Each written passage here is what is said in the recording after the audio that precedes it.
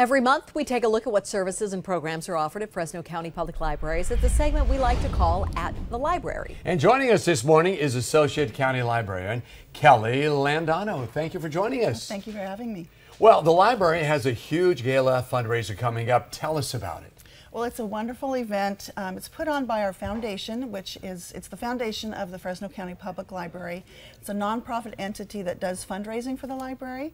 And this is their second gala, the annual gala, and this year it's called, it's celebrating A Movable Feast, which is a book that was written by Ernest Hemingway, and it wasn't published till after his death, however, but it chronicles the time when he was an apprentice writer in Paris, when he was very young, married to his first wife, Hadley, and it was published, as I said, after he died by his fourth wife, Mary, who edited all his notes and things from that time. So it's a very interesting time of his life.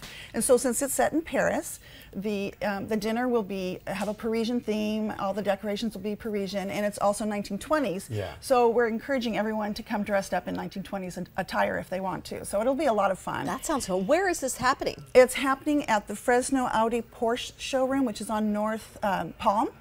It's a wonderful place to have it on the second floor, beautiful at nighttime. So, and there's lots to do. We're having, in addition to the dinner, of course, there's cocktails. You can't have a dinner without cocktails.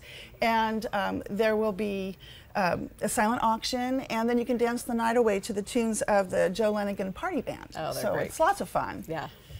Now, there was something else on that graphic that we want people to know about. You say proceeds go to the Digibus. Tell us what that is and who that helps. Well, it's a very important project to the library. The rural areas don't have any or little connectivity to technology. So the kids have it in the schools, but after schools close, they really don't have any place to go. So the Digibus is going to supply that connectivity for them. It'll go to all the rural areas. It will be equipped with all kinds of technology so they can practice 21st century skills.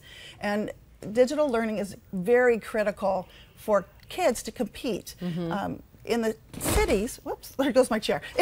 In the cities, they can go to the library. A lot of places have Wi-Fi. They don't have that in the rural areas, so the kids don't get to practice the same way the kids in the city do. So this will bring that to them and let them practice those skills so they can compete in today's world. So it's very important. Well, it's an exciting event, a wonderful cause, but the library is there 7 days a week, 24 hours a day, pretty much. What else is going on? Well, we're gearing up, of course, for our annual summer reading challenge. So you'll be hearing more about that, I'm sure, next month. So we're getting ready for that. And then there are 2 workshops left in our teen parenting workshops that are free. They're held at the Pardini Library on Sundays. The last 2, I believe, are on how to dress for an interview and how to participate in an interview, how to get good answers. And then the last one is on family planning. So these are free workshops, and they can find out more about it by calling the Pardini Library or the library downtown, which is 600 Reed. Okay. So you were going to say one more thing. I was going to let you know, I didn't tell you the date of the gala. I wanted to make sure to get that in. That is Friday, June 12th, and it will be from 6 to 11 p.m. And you can get tickets. You can register online at the foundation's website. Do you have that website? We do, actually. You were helping me parlay right into this. Great. Everything that you said and all the ways to link in to all the information you need, not only for the gala, but also for all the amazing programs that go on at Fresno County Public Libraries. All you need to do is go to one place, and that is KMPH.com and click news links. So we made it super easy. Great. Thank you very much for coming on. We appreciate it.